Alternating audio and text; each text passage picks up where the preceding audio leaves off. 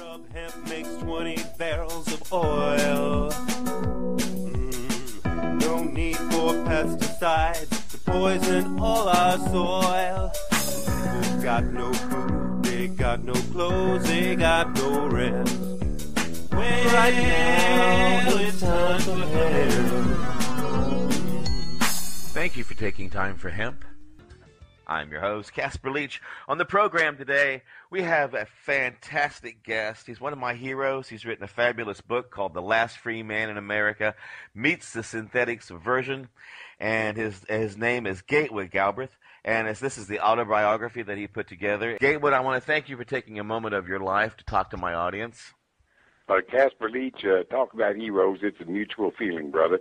I've known your efforts in the hemp and the cannabis effort for about now on to 20 years now, and you've broken new ground and set some standards, and I'm glad to see you back in action. And I visited your website the other day and was extremely impressed. And I just want to tell you that anybody who's listening to this has obviously already gone through that site, but they ought to tell all their friends about it, because it is a very well done site that ought to educate a lot of people who need to be educated. Well, thank you for saying so, Gatewood. I mean, it means a lot coming from you. Well, I've been out there, at it for, as you know, since 1976, when I wrote the first the plan for legal marijuana in Kentucky and the rest of the states. Where I tried to set out who should be able to grow this plant for profit and why.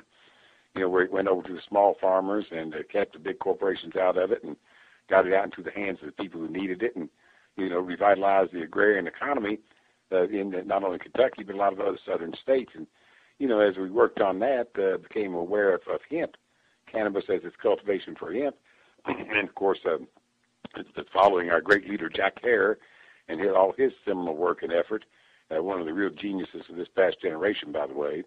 Once he opened the door to all this knowledge and all the rest of the smart people started adding to it, well, we discover all of a sudden that hemp, cannabis as an industrial textile crop, is the answer to a tremendous number of things, in addition to cannabis as a medicine being the answer to the medical problems we have.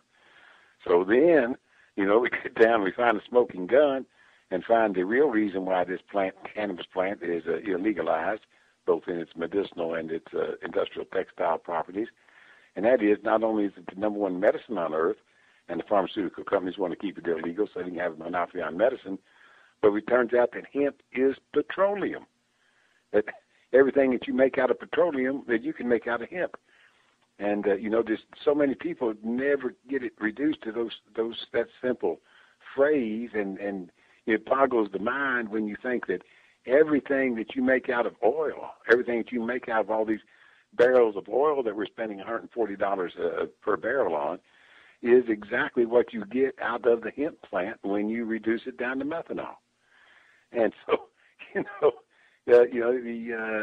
when you find out this information in the pursuit of wanting to be informed about it, then all of a sudden you just become an activist, as you know. I mean, I know that you got filled with the same kind of outrage at the way that this plant was being vilified and the people who were associated with it were being criminalized, that you decided to put your own fate out there in the public and on the air and try to get the truth out. And, of course, that's what we've been doing all these years. And, it's nice to join forces with somebody.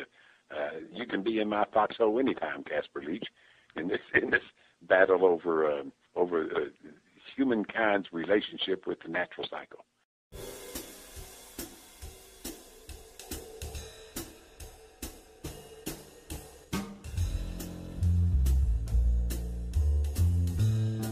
You are listening to the Time for Hemp Global Broadcasting Network.